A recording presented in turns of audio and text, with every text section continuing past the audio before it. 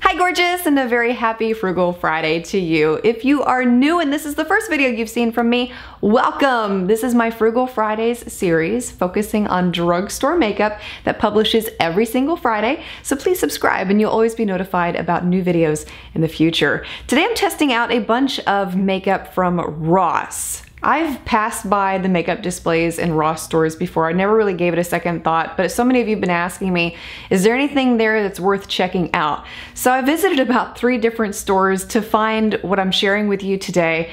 I'll let you know the good, the bad, and the ugly, because we got some ugly going on here today. Goodies! Okay, what is the first goodie I have to share with you? I found this enormous eyeshadow palette from Beauty Treats. Look at the size of this thing. I mean, it's as big as 2 hands. This was $7.99 at Ross. Looks like there are a variety of different finishes in here, ranging from shimmers to mattes, and I really liked the color selection that they had in this palette. I hope that they are as good as the previous Beauty Treats eyeshadow palettes I tried. Do you remember those little ones I duped with the Viseart palettes?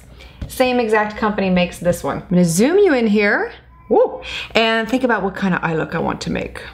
Okay, so I'm gonna take this shade right here as my crease color and begin to apply it like that.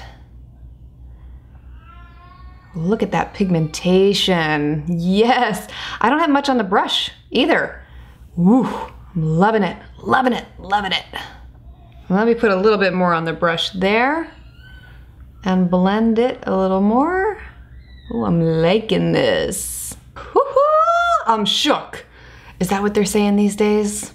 Look at me trying to be cool. That's a really beautiful brown in the crease there too. I love that color. I'm gonna take a little bit of this shade right here.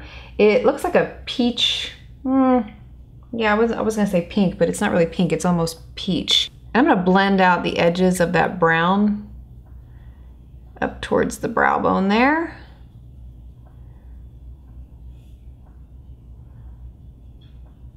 Okay. Loving it so far. And then I'm gonna apply my cranberry shade. That one right there. Right on the lid.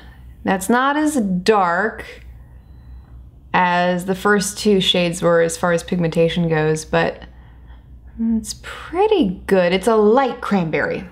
There are tiny little sparkles in this eyeshadow too. They're not really showing up. They're more or less going all over my face right here. And then I'm gonna take the dark brown right here beside that cranberry shade. Just experimenting here. I don't know how this is gonna come out. We'll see, we'll find out together. I'm putting this on the outer corner.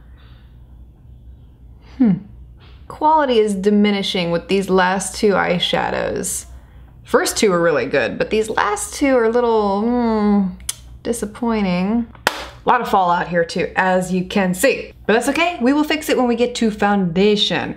Right now, we're gonna move on to, let's see, what other products do I have here to share with you? Brows. Okay, I found this kit from Jasmine LaBelle Cosmetics, and it looks like it's just a complete brow kit. How much did I pay? $6.99 from Ross. It did not specify if it was light, medium, or dark, but if you look at the picture on the back of the box, right there, it looks like you get a variety to choose from based on what you need. So they give you a pair of tweezers, a brow mascara, a brush, and a spoolie, and then this little palette with the product in it. I just dented it when I opened it. Oops. It looks pretty dark. Pretty dark. Look at that. Ooh. I'm going to attempt to use this shade over here. I'm using the little angled brush that they gave me as part of this kit here and applying it. It is so dark, my goodness. Brush is nice that they give you to work with, but my gosh, I'm just gonna roll with it. Just understand we are testing cosmetics here, no shame in our game. Then we're gonna take our little spoolie that they gave us here and blend it so it's not so harsh. What I will tell you is despite it not being a color match, the formula is really good. So if you had a color match in this brow product, it's one that's worth checking out. Moving on to the face. Okay, I found a contour and highlight palette, also from Beauty Treats, and it says that there are cream foundations in here as well as, what else was in here? Highlighters. Yeah, highlighters and foundation colors. Now, you know, I don't think I'm gonna be able to find a match within this palette. I can pretty much guarantee I'm not gonna find a match, but what I am gonna do is test the formula out. So if I look a little crazy, hang in there with me, okay? So I'm using a really dense brush to pick some of this cream foundation up and apply it like that. You know, I'm surprised. I have to say I'm really surprised because you never find a match in these discount stores. I may be speaking too soon though. I may be speaking way too soon. Whoa, but the formula is just sitting on top of the skin. It's not blending in as well as I would like for it to. I am going to attempt to save this with a sponge after I get it applied onto the skin to see if I can soften it a little bit. But right now it's a mess. Like I said, I'm gonna attempt to save it. I don't know if we'll be able to save it, but we're gonna try. I did find this pack of sponges at Ross. What was this? It was $2.99, I think. Is that right? Yes. And they are from BioSwiss. Very similar to the ones I found at Five Below. And they do have a dupe for that Posh sponge that I love so much. So I've already dampened this one.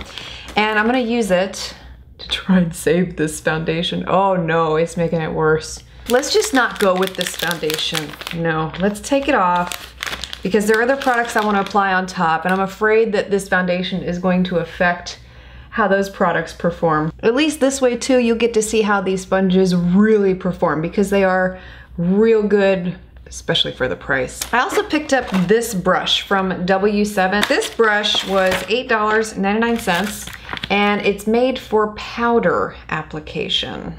Meant to be a dupe for those Artis oval brushes. So I'm going to use the CoverGirl Outlast powder with this guy.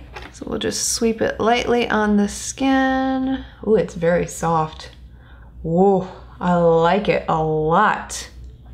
You can see the application is really nice with it too. It makes me feel so expensive, but I only paid $9. I like this brush.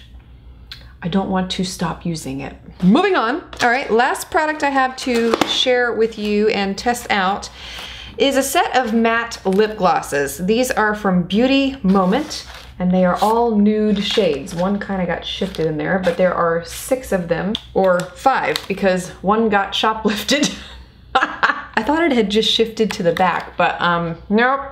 Somebody stole my lipstick. I'm gonna swatch a couple of these on my hand first so you can get an idea of the formula here. I'm using the lightest one that came out of that package first. And we'll apply it. Stop focusing on me, camera. Focus on my hand. Not too bad. Okay, I'm gonna take the Dusty Mauve one right here and apply that. Okay, I lost my applicator. How the heck am I supposed to get that out of there now? Ah, it's still in there. I guess I'm just gonna take a little bit of this on the tip here and apply it like that. That's a shame too, because that's a really nice color. I'm gonna have to figure this one out. Application is nice despite my not having an applicator tip to apply it. I found the formula to be very creamy on the lips. See if it dries down completely. They're supposed to be matte. Oh my, look at that. That's if I just press my lips together. Ooh, what happened? We'll do a quick recap for you here. The Beauty Treats eyeshadow palette left a lot to be desired. Initially, I thought that it was gonna have great pigmentation, but you can see my eyes here, how much they have faded already. And I haven't even had this eyeshadow on for a total of 20 minutes at this point. That was a major fail for me. So I'd say skip this one. The foundation and highlighter palette, I don't recommend it at all. You saw how horrible the application was. There are much better affordable foundations out there. I used the one from Wet n Wild's Photo Focus line today and I love it. So yes, save your money on this little guy. The brow kit was actually pretty good if you can find a color match. I did like the formula. I liked how easy it was to blend. It does look rather natural on the brows if you can find a color match in the line. This brush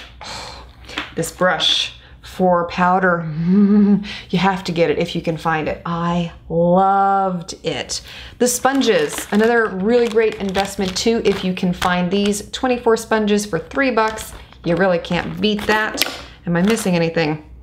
Lips. Okay, now I had to go back and reapply that.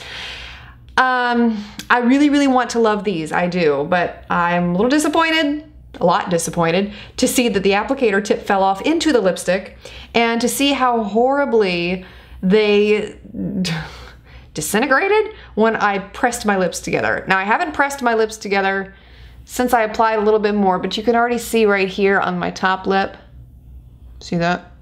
It's starting to chip away. And again, I haven't even had that on for 5 minutes after I applied the second layer, so. Let me know what you thought about the products I shared with you today, or if you have found any really excellent makeup finds from your local Ross stores. I want to thank you for watching. I hope you have a wonderful weekend, and I look forward to seeing you again next time.